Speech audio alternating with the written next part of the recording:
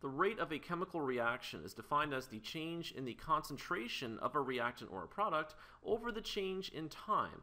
And concentration is in moles per liter or molar, and time is in seconds. So we express the rate of a chemical reaction in molar per second.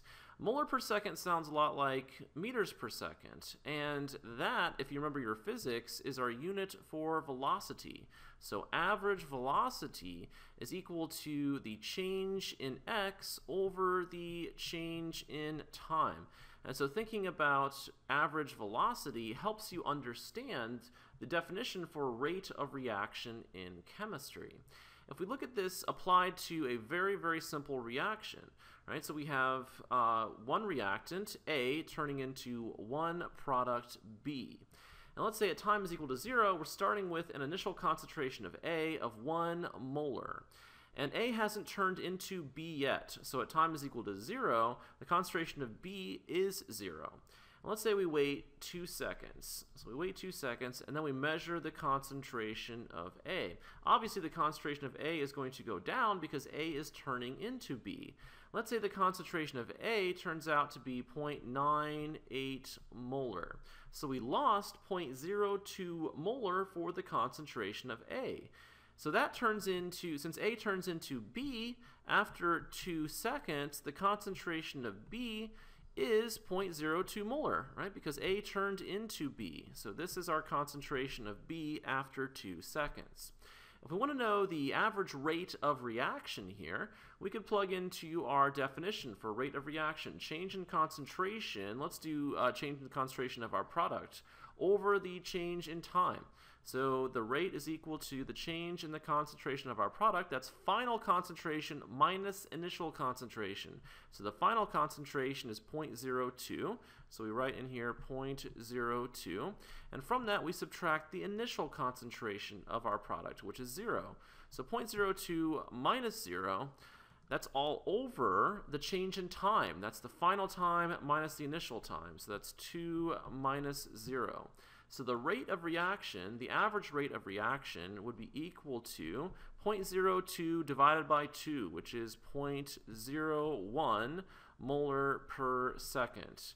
So that's our average rate of reaction from time is equal to 0 to time is equal to 2 seconds.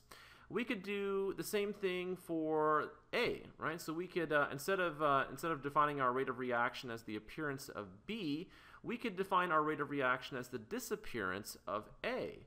So the rate would be equal to, right, the change in the concentration of A. That's the final concentration of A, which is 0.98. Minus the initial concentration of A. And the initial concentration of A is 1. So 0.98 minus 1. And this is all over the final time minus the initial times. This is over 2 minus 0. Now this would give us a negative 0.02. Negative 0.02 here over 2. And that would give us a negative rate of reaction. But in chemistry, the rate of reaction is defined as a positive quantity. So we need a negative sign. We need to put a negative sign in here because a negative sign gives us a positive value for the rate. So now we get 0.02 divided by 2, which of course is 0.01 molar per second. So we get a positive value for the rate of reaction. All right, so we calculated the average rate of reaction using the disappearance of A and the formation of B, and we could make this a little bit more general. All right, we could say that our rate is equal to, this would be the change in the concentration of A over the change in time, but we need to make sure to put in our negative sign, right? We put in our negative sign to give us a positive value for the rate. So the rate is equal to the negative change in the concentration of A over the change of time, and that's equal to, right, the change in the concentration of B over the change in time. And we don't need a negative sign because we already saw in the calculation, right, we get a positive value for the rate. So here's two different ways to express the rate of our reaction. So here I just wrote it in a little bit more general terms. Let's look at a more complicated reaction. Here we have the balanced equation for the decomposition of dinitrogen pentoxide into nitrogen dioxide and oxygen. And let's say that oxygen forms at a rate of 9 times 10 to the negative 6 molar per second. So what is the rate of formation of nitrogen dioxide? Well, if you look at the balanced equation, for every 1 mole of oxygen that forms, 4 moles of nitrogen dioxide form. So we just need to multiply the rate of formation of oxygen by 4. And so that gives us 3.6 times 10 to the negative 5 molar per second. So NO2 forms at 4 times the rate of O2. What about dinitrogen pentoxide, so N2O5?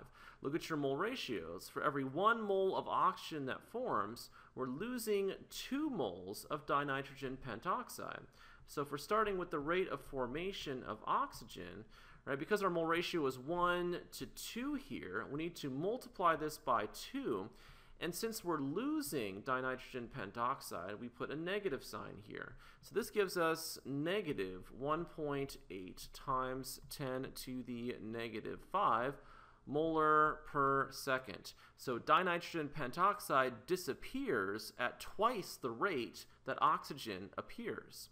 All right, let's think about the rate of our reaction, right? So the rate of our reaction is equal to, well, we could just say it's equal to the appearance of oxygen, right? We could say it's equal to 9 times 10 to the negative 6 molar per second. So we could write that down here. The rate is equal to the change in the concentration of oxygen over the change in time. All right, what about if we wanted to express this in terms of the formation of nitrogen dioxide? Well, the formation of nitrogen dioxide was 3.6 times 10 to the negative 5. All right, so that's 3.6 times 10 to the negative 5. So you need to think to yourself, what do I need to multiply this number by in order to get this number? Since this number is 4 times the number on the left, I need to multiply by 1/4. Right, so down here, if we're talking about the change in the concentration of nitrogen dioxide over the change in time, to get the rate to be the same, we'd have to multiply this by 1/4. All right, finally, let's think about dinitrogen pentoxide. Right, so we said that was disappearing at negative 1.8 times 10 to the negative 5. So once again, what do I need to multiply this number by in order to get 9 times 10 to the negative 6? Well, this number, right, in terms of magnitude was twice this number, so I need to multiply by 1/2. I need to get rid of the negative sign because rates of reaction are defined as a positive quantity, so I need a negative here. All right, so that would give me, right, that gives me 9 times 10 to the negative 6. So I could express my rate, if I want to express my rate in terms of the disappearance of dinitrogen pentoxide, I'd write the change in N2, this would be the change in N2O5 over the change in time, and I need to put a negative 1/2 here as well.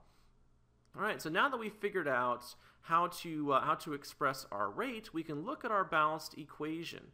Right, so over here we had a 2 for dinitrogen pentoxide, and notice where the 2 goes here for expressing our rate.